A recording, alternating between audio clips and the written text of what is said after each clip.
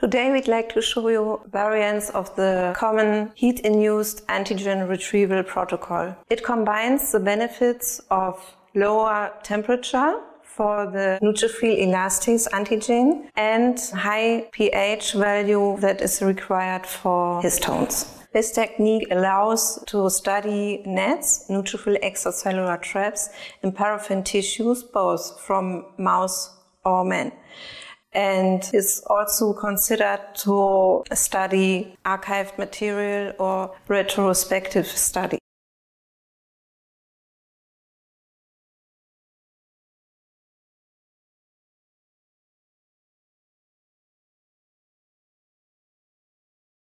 First, place the prepared slides in racks and submerge them into the media used for dehydration and clearing in reverse order for 5 minutes each.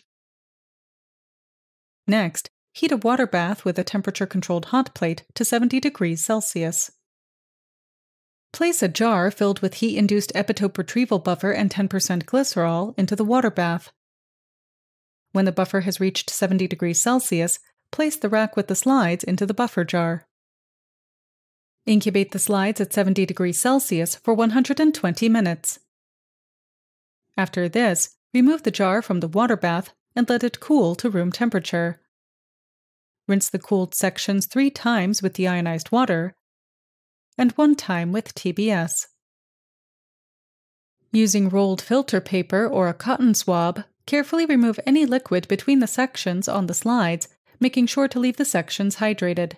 Then, use a hydrophobic barrier pen to create a barrier around each section.